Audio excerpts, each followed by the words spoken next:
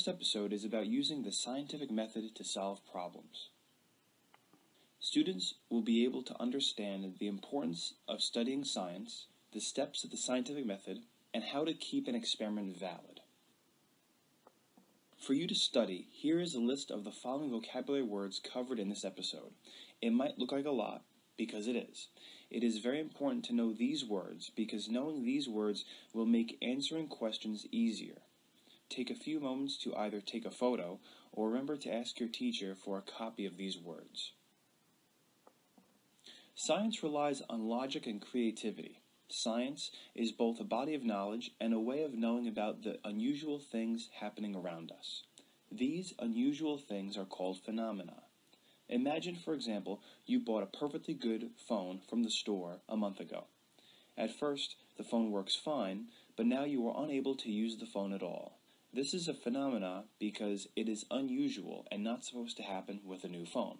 You would then begin to wonder about it and try to explain how this unusual thing happened. This wondering is the beginning of a process known as scientific inquiry. Science is a process that applies human intelligence to explaining how the world works. The science that studies the living environment around you is called biology. The prefix bio means life, and the suffix ology means the study of. Just like cosmetology is a study of cosmetics, criminology is a study of the criminal mind, and zoology is the study of animals. Everyone should have a basic scientific knowledge of their living and non-living environment. This is necessary because it is important to be informed when making important decisions in everyday life. Health questions and judgments concerning things like what types of foods to eat, how chemical waste impacts the environment, or how music affects concentration are examples of situations that require knowledge about science. Understanding the scientific view of the natural world is an essential part of being an adult, so you can make personal, societal, and ethical decisions. Science is made of facts, theories, and laws. Facts are based on experiments and careful observation. No one can argue a fact because they are widely believed to be true.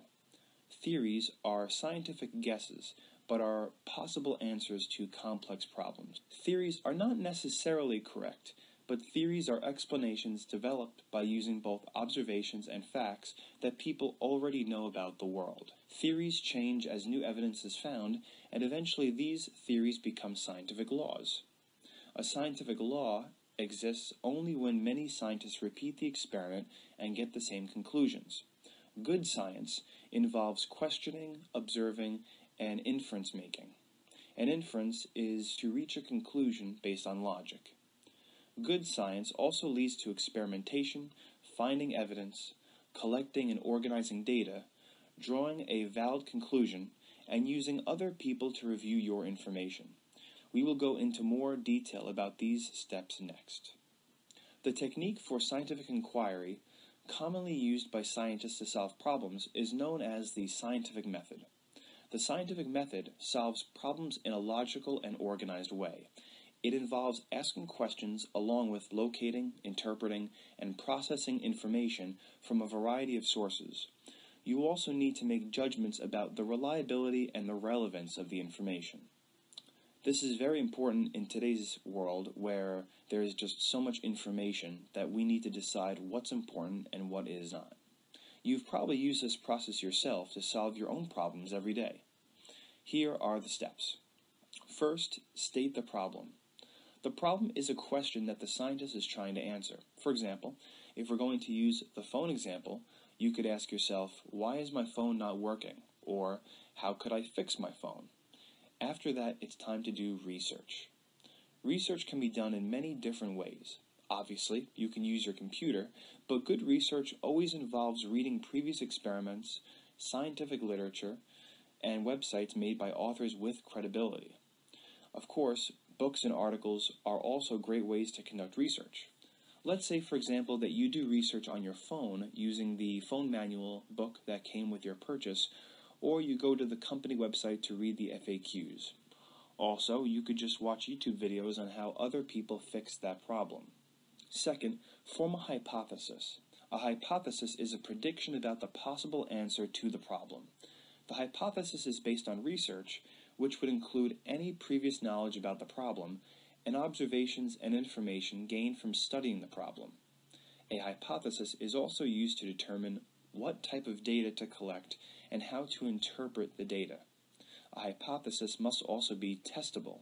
Even if my hypothesis turns out not to be true, it still may prove valuable because it may lead to further investigations. The hypothesis is a statement and never a question. So, for our example, we could simply say that the phone is not working because the battery does not function, or the phone is not working because it does not have the software update. One of the easiest ways to remember how to write a hypothesis is the if-then statement, which makes a relationship between the possible solution and the way that you would know that it fixes the problem. For example, you could say that if the battery is not functioning, then changing the battery will fix the phone. Or, if the phone needs a software update, then updating the phone will fix the problem. Next, test the hypothesis with an experiment. An experiment is a strict procedure that you follow so that you can observe the changes to the thing you are trying to test. To test a hypothesis, the scientist designs an experiment called a controlled experiment. A controlled experiment must test only one factor. The factor that is being tested is called the variable. Another experimental setup is done at the same time with every condition being the same, except that it does not contain the experimental variable. This part of the experiment that is left alone is called the control. You've probably read about the testing of medicines. There are always two groups, the group that is given the real medicine and the group that is given sugar pills. This sugar pill group is called the control group. The sugar pill, which is called a placebo, is given to that group so that they believe they are also being given the actual medicine, so that they don't behave any differently from the first group. The control group is used to make comparisons later, so it's very important that you have a control group, otherwise you can't compare your results. Then, make observations. The scientist now makes observations called data, or data, that are recorded in an organized manner, and are represented as tables, diagrams, charts, graphs, equations, and pictures. Observations may include careful mathematical measurements, as well as observations made with the 5 senses, or with scientific instruments like a thermometer or a probe. We will spend more time on graphing and measurements in our next episode. After that, you come to a conclusion. Interpreting the data may produce a conclusion for that problem, or it might lead to the development of additional problems, or it could give additional explanations that were not in your original hypothesis. Answering the problem is called the conclusion. And last, repeat the experiment. Okay, so technically this isn't a step, but it emphasizes the idea that scientific inquiry is a cycle. To be valid or true, the conclusion must have been reached by using proper scientific procedures. It also must be made public so that the investigation can be repeated many times by other scientists who test the conclusion. As we said before, repeating results can lead to forming a new scientific law. A conclusion can be questioned if any of the following improper scientific procedures are used. The data is based on a small amount of samples, such as, 5, 10 people. The experiment was not repeated, or if it was only done a small number of times. The experiment was not controlled, or the control and experimental groups were not similar enough. The conclusion does not match the data given. Right? This is an example where your conclusion just doesn't make sense with the data you are given. These practices can make an experiment invalid, meaning that the results are not reliable or supported. This is important because when we make new medicines, technology, or vehicles, we want them to be safe. Ways to avoid this and to make the experiment valid, you would need to use a large sample size, maybe 1,000 people or 10,000 people. You would need to repeat the experiment many times, and make sure that the experiment has a control group with a strict procedure. And last, only make conclusions based on evidence that actually exists in your data. For the purposes of the New York State Regents, the first 3 are the most important to know. All scientific explanations are tentative and subject to change or improvement. Each new piece of evidence can sometimes create more questions than answers. This process leads to a better understanding of how things work in the living world. we did pretty good today. Let's do a little summary of what we basically covered. Most important things: biology is the study of life. The scientific method is a way of investigating new problems in the world, and there's a certain way to do that. The steps of the scientific method are stating the problem, conducting research, make your hypothesis, perform a controlled experiment, collect data, make a conclusion, make an experiment more valid so that it can be trusted by the scientific community, and last, repeat the experiment. The following are just some things to remember specifically for the New York State Regents. These questions always come up and they're very important to review.